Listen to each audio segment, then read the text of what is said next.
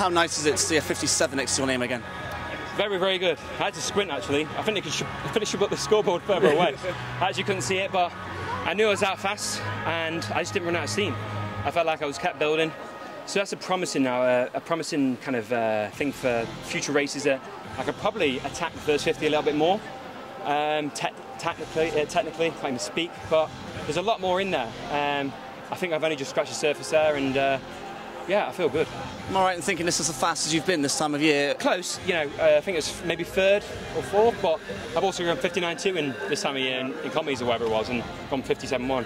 So the relevance isn't that much, but it's what we do from today that is going to really tell what we do in Paris. And this is I'm smiling because I think this is the first time where I've proven to myself that I'm in reach now, and I think it's also showing the world that I'm also coming back. And I say that with happiness because I've got nothing to lose here.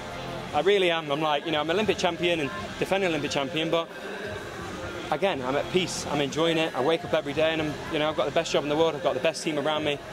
You know, I've got the best family, friends. You know, I'm already winning. What sort of marker has that set to the rest of the world?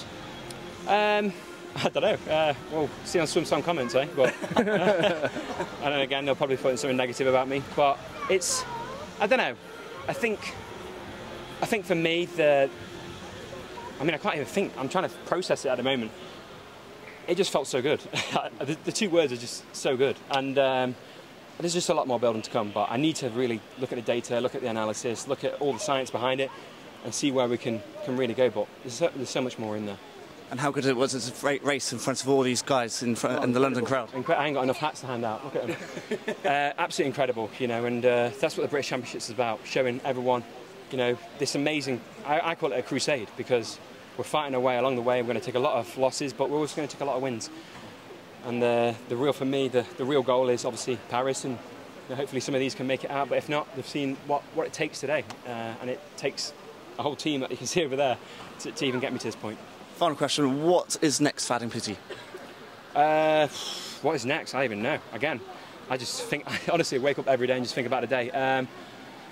Work, and then back to training. I'm going to take a few days off, kind of calibrate it in my mind, see where I need to go, and yeah, I'm going to enjoy watching the British Championships for the next few days. Well, this is the first day, I don't even want about, for the next week, and seeing who else is going to make that Olympic team. There's going to be some good battles on.